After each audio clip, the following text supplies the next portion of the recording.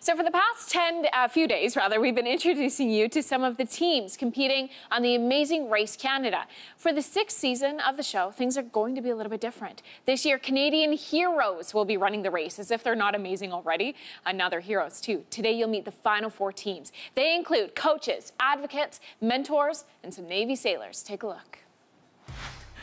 Ladies, welcome. First, tell me, Leanne, why did you two want to do the race together? We decided to do this together. I approached Mar, and before I could even finish kind of explaining to her what the show was and the Heroes Edition, she had already agreed. She was already on board, which was amazing. I knew she'd be a perfect teammate. She's also the other half of my brain, so anything that I kind of can't finish, she picks it up right there. Kwame is the epitome of winner. He always wins, he never gives up, and I'm just excited to be with someone that I can trust. He knows me just as well as I know him. So we were originally nominated because we serve in the Royal Navy together. So we were just like, okay, I think you would be a perfect partner, and this is a dream of mine, a dream of Monica's too. So. Yeah. We were just like, of course, let's do it. Since we've been dating for 4 years, we thought doing it together would be a good idea. We work well together. Our strengths and weaknesses kind of balance each other out, so we just thought we'd do well. Todd, will you tell us a little bit about your story? Yeah. So at the age of 3, I was diagnosed with cancer. I had a tumor in my nose and facial area.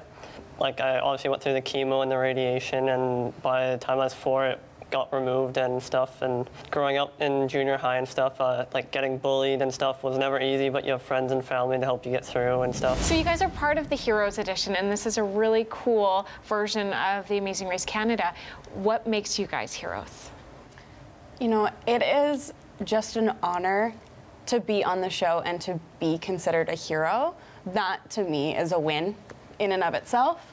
But we, through the Argos, run a bullying prevention program. So this program reaches out to 500,000 students every single year in the Greater Toronto area. And honestly, it's very humbling to even be on the show, because I don't even know the stories of the other people, but I've just been observing them, and I know they have a deep story and an inspirational story, and just to be amongst them is truly humbling. This guy saves lives on a continuous basis. He builds lives on a continuous basis. He throws himself in the line of fire to protect lives. So he's a true superhero, and I'm just happy to be with Superman. What would be your biggest fear going into the show?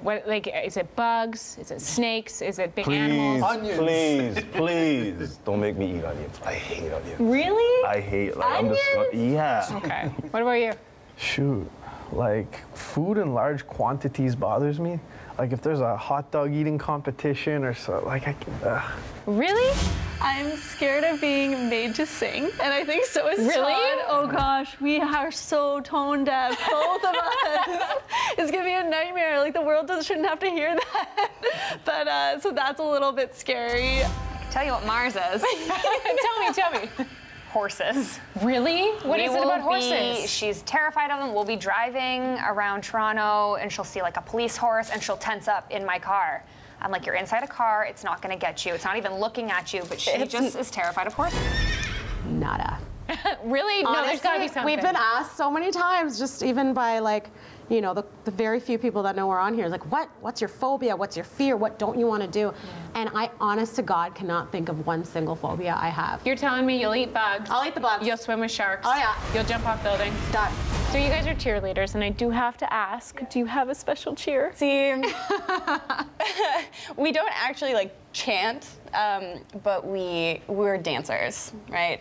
We dance on the sidelines. I mean, BMO Field is huge. We can't necessarily yell back, but we do have a motto that we're going by, and this was kind of what we lived by through the playoffs in the Grey Cup season, and it's "The sun came out." Do you guys have a team name? Team Northern Elites. Not really, but we kind of joke that we're an old married couple, even though we're young. We spend a lot of our time puzzling, playing crib, playing backgammon, so old man games. I like to knit. Awesome. So that's kind of our thing. The Navy girls. Navy girls. And do you have a team cheer or a handshake or? No. We gotta come up with. We hug so much. Yeah, we just always hug. Hug it out. Like, yeah, we just always hug. Oh, I love it. You can catch The Amazing Race Canada on CTV starting July 3rd.